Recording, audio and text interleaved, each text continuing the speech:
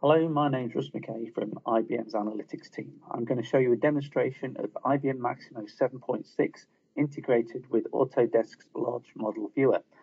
I'm going to take you through a scenario of a problem that's occurred in one of our facilities. The problem is no hot water anywhere on site. So with it being no hot water anywhere on site, it's likely to be a central component that's giving me the problem, something connected to the hot water system. The way we're going to do this is generate a new work order inside Maximo.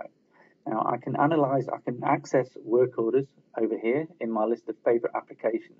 The screen that you're seeing at the moment is called the Maximo Start Center. I can return to the Start Center by pressing the house button at the top. So we're going to go to work order tracking to generate a new work order.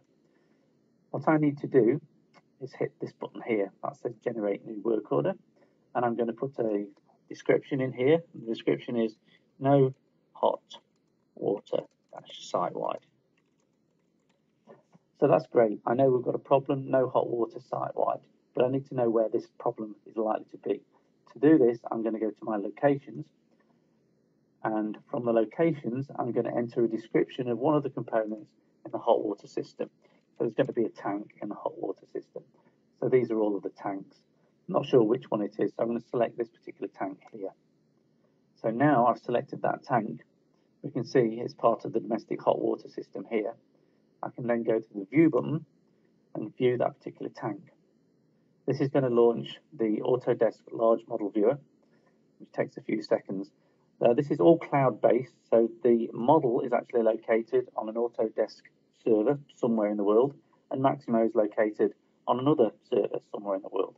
On my machine, all I have is a browser. I don't need to install any viewers or anything else. It's all cloud-based. So we have the model. What I want to do now is try and find the pump. Sorry, the tank. So there's the tank.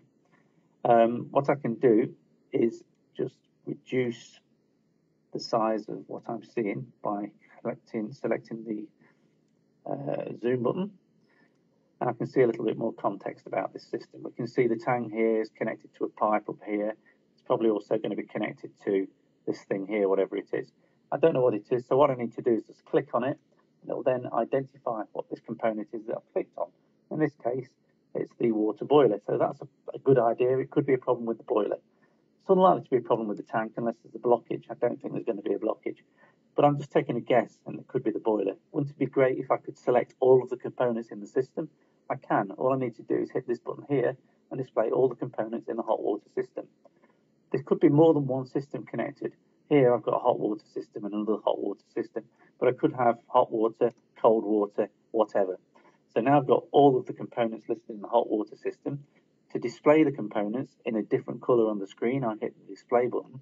This then identifies everything in blue that could be a problem.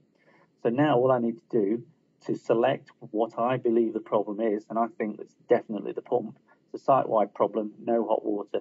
Pretty certain it's nothing to do with these two. It's likely to be this thing that's failed. I'm going to select that by clicking on it. And now I've selected that component, and it's an M inline pump. What I need to do now is add this particular pump to the work order. Because we've selected this and I've already got an active work order, all I need to do is do return with value here. It will then insert that pump into the work order. So it's put the pump over here. I notice there's no on the hot water. I'll just change that. No hot water. So that's the end of this demonstration. There's a lot more to see inside Maximo and the Autodesk large model viewer, but for this demonstration, that's all I'm going to show you. Thank you very much.